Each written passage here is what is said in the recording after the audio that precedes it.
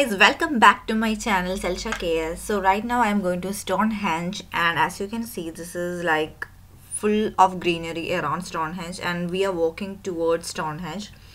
So I came with an organization named Eventbrite, and that was in a bus, and we just left the bus there like some 2 kilometers behind the Stonehenge, and we got another bus which is actually produced by the Stonehenge people, and we just came here and we have to walk I think 1 kilometer from the bus stop towards the Stonehenge, and it is really beautiful. I have taken a lot of pictures of Stonehenge, and I have heard many stories about Stonehenge being connected towards aliens, how people don't know this has been kept here because in the ancient time there was no tools to make or shape or create or put it here. So yeah, there is a lot of mysterious stories I heard, and at the same time we can hear I have heard about how aliens are connected to this, and how aliens just comes here, and this is a machine used by aliens, and this is a stone. This is the down part. The stone from the Stonehenge, just few meters ahead, this stone is kept alone. And I don't know why I took the picture, because I felt simplicity is something that the stone is portraying. And this is like another 1 kilometer from Stonehenge. I was actually in search of crop circle, so I went with one of my friend to that place, and I thought that is a crop circle which has been just removed by human beings. This is the map through which we can get the direction to go to Stonehenge and know stories about Stonehenge, and what is happening or what happened and all that.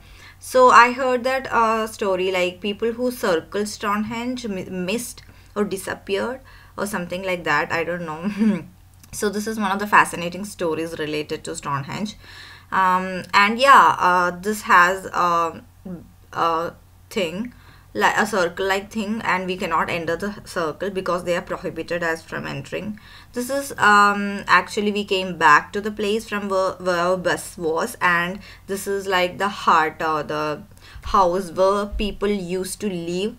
And some of the writings are saying that people have who were living in this house have a connection with Stonehenge, but it's from ancient times, and as you can see everything is really olden and ancient, and it looks really good. And you got carpets and baskets and lighting the things, everything is there, but it's all different from today's life, and it really look from really olden time, but it is really beautiful to watch this. And when the sunlight hits this place, oh my god, Stonehenge and this place looks really amazing. This is one of the another stones which is kept ahead of the hut, and it looks really beautiful. And yeah, behind this we have a place where a lot of Stonehenge related stuffs are being sold, and this is a beautiful view from Stonehenge,